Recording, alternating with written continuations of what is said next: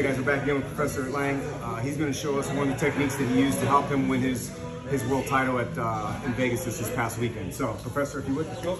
So, first of all, for the initial position here, I'll have my knee more pointed to his belly button. I would like to have his grip now outside of his knee, full hands, so I'm able to maneuver his leg backward, out, or in as much as I need, right?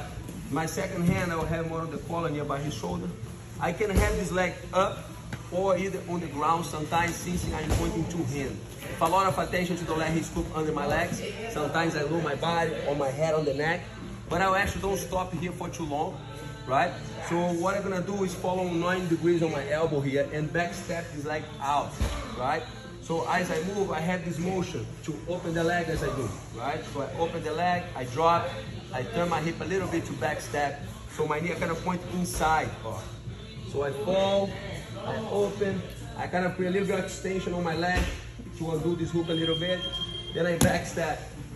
I gotta make sure as I'm doing that I'm on my elbow, never on my shoulder, okay? Or he can come up. I keep driving this away.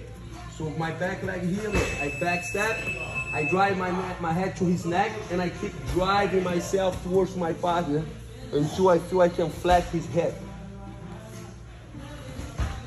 So simple motion, that's the one I use to pass the guard on my first match.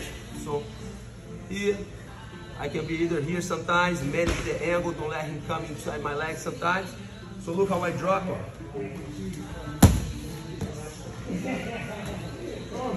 And I pass. We'll have a variation here sometimes, and this also happens on the fight. My partner is a good guard player. He'll try to hip escape away from you a little bit. That's why I use the grip away, because I don't want to just push. Sometimes I need to pull down so I can switch sides. So doing the same mobility here, I play with my partner, drop down. As I back step, my partner try to hip escape away from me. So that battle happens. So what I need to do is drive this leg down and hop all the way to the other side. So as I'm here, I drive down, hop to the other side. I try always to land on my toes, so I keep my mobility, so I can keep tracking my body. So on my toes here, so I can start to attack. Back, or if he either turn to me, side control or knee on bend is a good option as well. Okay? So guys, this is with details, but not taking a long video for that. It's more a dynamic way to show the guard pass I like to do sometimes, which also I use on the wall. So thank you very much. Thank you for the opportunity, my friends. Thank you, Professor. Again, Professor Rafael Lang. Check him out. My Instagram is Rafael Lang BJJ.